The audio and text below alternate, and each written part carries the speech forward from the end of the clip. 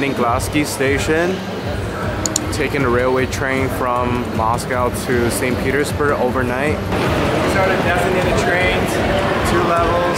Around the other side is the red arrow, which is the regular trains. And some of the trains just kind of like, you have to sit all night. Oh my god. So these ones are double-decker with beds.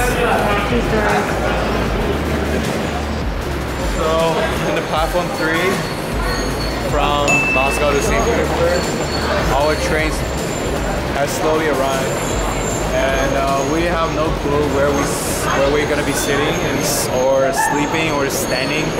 We'll figure it out. Look at the speed of this train.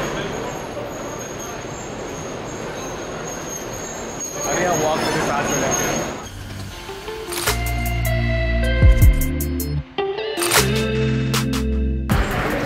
Gotta have your passport ready. I want to see a picture.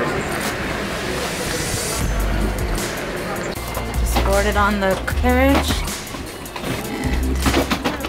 and find our room.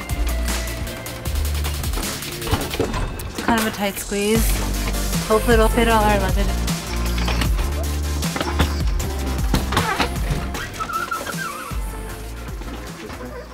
So where's our private washroom?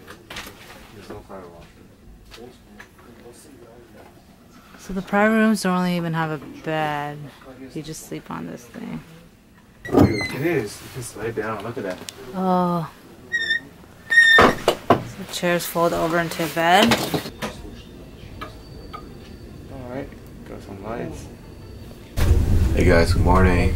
7 o'clock. We're just an hour away from St. Petersburg. Train moves slowly. It's kind of going a little bit faster than before, and 7 o'clock they just started to serve breakfast. I had a mushroom Risotto. buckwheat risotto. It's interesting. Yeah, it doesn't look as I expected. And also some meat, yogurt, some fruits. Did you see what mine looks like? Yeah, just gonna see what yours looks like. So I got like pancakes and it came with salmon, which is kind of a weird combination. Oh, keep in mind, but we're in the first class. Yeah, this is first class VIP. I'll show you. Okay. That's not bad. Just some salmon, smoked salmon with pancakes. I mean, what do you expect, right? Like, we're here on vacation on the roads. Yeah. We stay way better than most people staying, and Yeah, at least we have a private little cabin here. yeah. I mean, it's not bad. Yeah. It's better. It's when it comes to accommodations, better than I expected.